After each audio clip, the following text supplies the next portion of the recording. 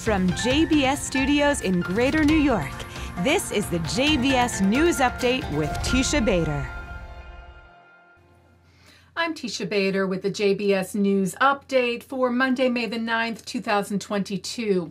Well, after a nearly 60-hour massive manhunt, the two Palestinian terrorists who murdered 3 people Thursday night in the city of Elad were apprehended yesterday morning. The two were found in a forested area not far from the site of the attack.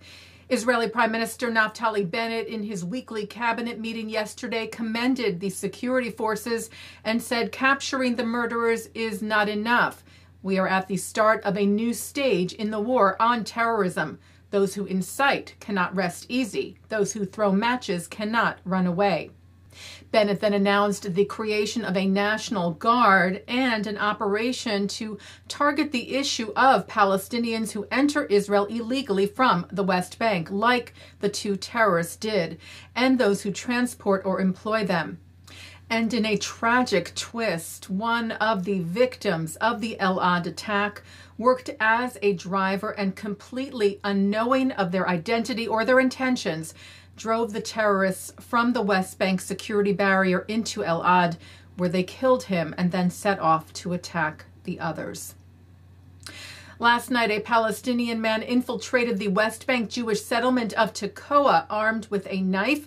An Israeli resident who also works as a security officer in Tekoa spotted the man from his porch and ran to get his weapon. When he emerged from his home, he saw the terrorist just outside waving a knife at him, and he shot and killed the terrorist. Just hours earlier, an Israel police officer was stabbed by a Palestinian terrorist in Jerusalem's Old City. After raising suspicions, police had brought the terrorist into a security booth for questioning, and he took out the knife and stabbed one of the officers in the neck, moderately injuring him. The other officers then shot the terrorist, who was found to have another knife on him. The terrorist was critically injured. Both he and the officer were taken to Hadassah Hospital for treatment. Israel's coalition opened the Knesset summer session today, facing an unknown future, with several members of Prime Minister Bennett's Yamina party having recently left the coalition, leaving it and the opposition with now equal numbers.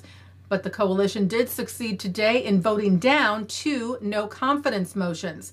Shahar Azani will look at the current political situation on In the News coming up after this newscast.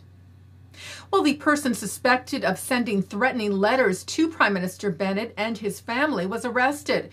Israel police said the suspect is a 65-year-old woman from southern Israel. As we reported to you, the letters included death threats and even a bullet. Police in Portland, Oregon arrested a 34-year-old man and charged him with threatening anti-Semitic graffiti found at Congregation Beth Israel, which we reported to you about on Friday. According to Willamette Week, he was also charged with breaking a window at another synagogue and setting fire to the Muslim Community Center of Portland. He was charged with 1 count of arson in the first degree and 3 counts of criminal mischief in the first degree. Well, the Church of England issued an apology for anti-Jewish laws passed 800 years ago. Vatican News wrote that a special service was held and live-streamed yesterday at Christ Church Cathedral in Oxford for the 8th centenary anniversary of the Synod of Oxford, passed in the year 1222, which forbade social interactions between Jews and Christians and placed a specific tithe on Jews and required them to wear an identifying badge, ultimately leading to the mass expulsion of England's 3,000 Jews of the time in 1290. Among the distinguished attendees at the service yesterday was Britain's Chief Rabbi Ephraim Mervis, who spoke of the milestone, stressing there is still so much that needs to be done. 1222 is identified by historians as being a turning point, but it was a notorious turning point. Let us guarantee that 2022 will be seen by future historians as a turning point for the better. Let us ensure that we will strengthen Jewish-Christian understanding, that we will celebrate what we have in common and understand and respect each other for our differences. Let us guarantee that we will stand together in order to fight against all forms of hatred and bigotry and racism, wherever they are carried out and against whoever they are perpetrated. Representatives of the Archbishop of Canterbury, Justin Welby, were also present at the service yesterday, and Welby tweeted afterwards, "Let us pray it inspires Christians today to reject contemporary forms of anti-Judaism and anti-Semitism and to appreciate and receive the gift of our Jewish neighbors." Turning now to some entertainment news, popular band Maroon 5 is in Israel for 2 sold-out shows tonight and tomorrow in Tel Aviv.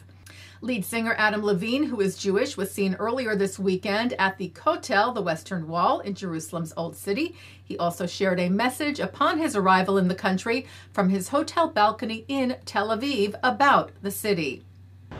Even more beautiful than I had imagined. Super excited. Special. Amazing.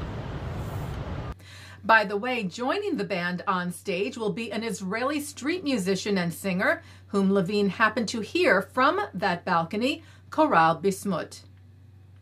Taking a look now at our programming for tonight on JBS for Monday, May the 9th at 7 o'clock, a panel discussion on the new film, The Survivor, the HBO original film based on the remarkable Holocaust story of boxer Harry Haft. That's from Sinai Temple with the film's producers Mati Leshem and Joel Greenberg and actor Billy Magnuson, followed by Eric Goldman's interview with the film's director Barry Levinson. At 8 on In the Spotlight, Amy Bloom talks to Abigail Pogrebin about her book In Love, a memoir of love and loss, about her husband's battle with Alzheimer's.